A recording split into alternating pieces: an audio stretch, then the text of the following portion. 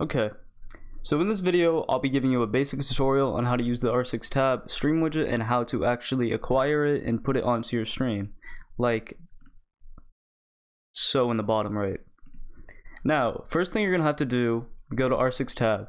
You click whatever platform you're on. I'm on Xbox. So what I'm gonna do is I'm gonna type in my gamer tag. Now, usually when I search up my name, it doesn't come up, so I usually have to either capitalize my name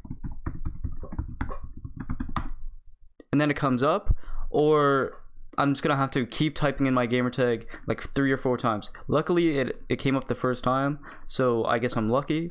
First thing you're gonna have to do is copy the URL at the very top, and then you go over to the sidebar to stream widget.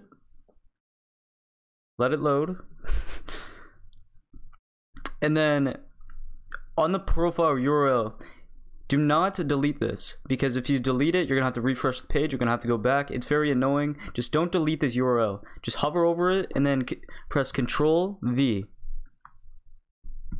What that does is it actually just, you know, copies and pastes your URL that you had from your R6Tab. Now after that, you just pick whatever settings you want, like the background transparency, the widget align, rank region, just whatever, everything. Now after you're done with all that, you go down and you copy this link,